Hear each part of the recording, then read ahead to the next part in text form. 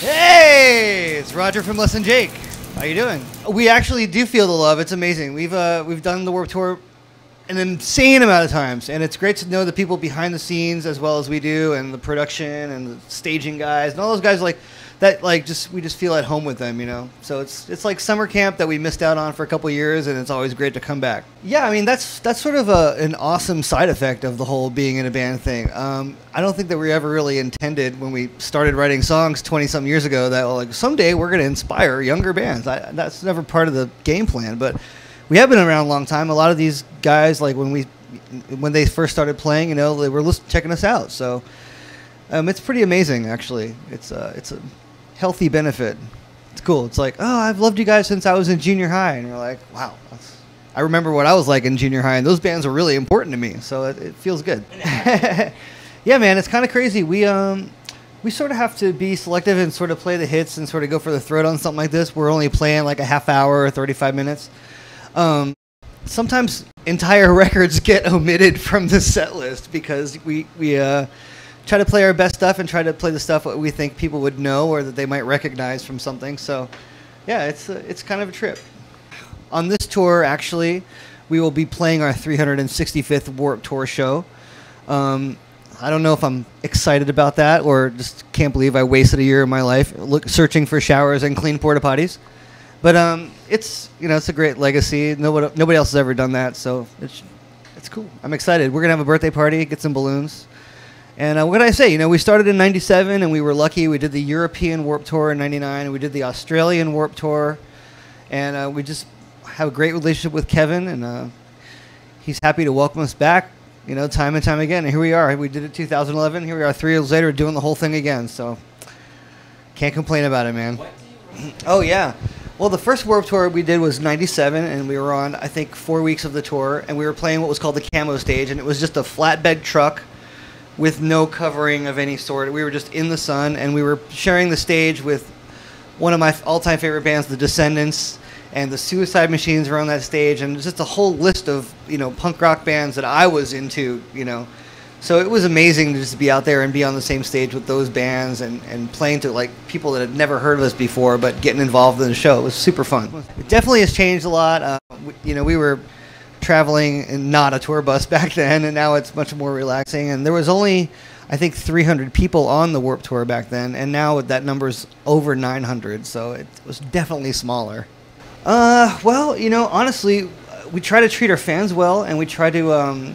we always kind of had some integrity with the music, and we're like, you know, we're only going to play songs we really like and things we feel are real. You know, we're not going to like follow any trends or succumb to any like the latest of whatever's going on. So I think just being true to our songs definitely helped. We love playing our songs, and we're lucky in that way. And just that, you know, we try to reward our fans and have fun releases and toys and knickknacks and surprises, and I don't know, try to stay in people's brains and try to write the best songs we can.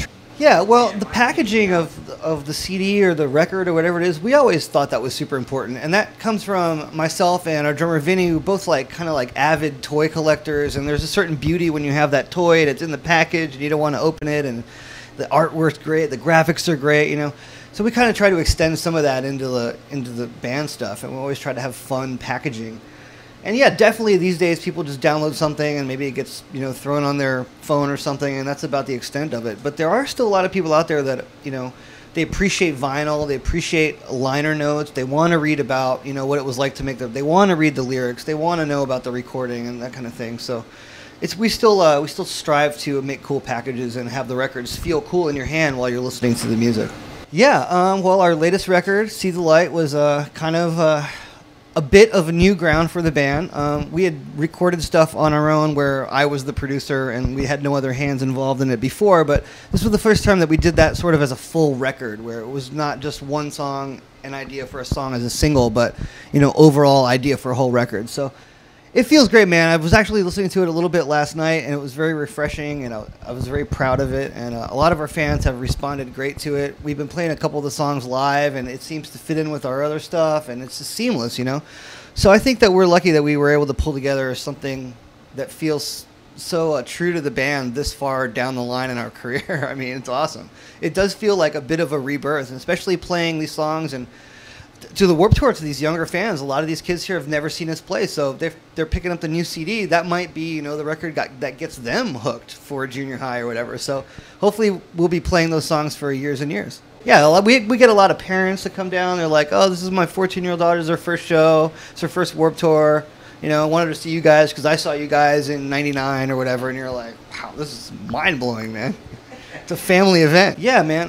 Well, this is a very busy year for touring for Less Than Jake. We're going to be playing in Russia for the first time, which we're really excited about.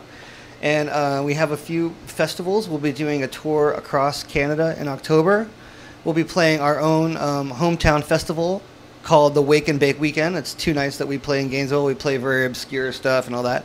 And we'll be playing the Fest in Gainesville as well at the end of October. And then I think we'll be taking a little bit of a well-deserved break until early next year, where you can find us on the road with our buddies in Real Big Fish doing a U.S. tour.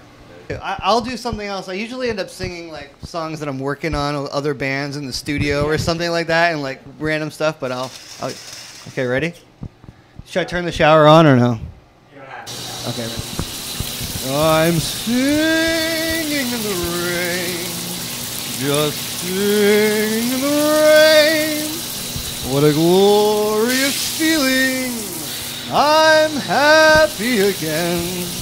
I walk down the lane, just singing, singing in the rain. All right, man. It's been fun talking to you or anything, but I actually need to shower, so I'll catch you guys later. Take it easy.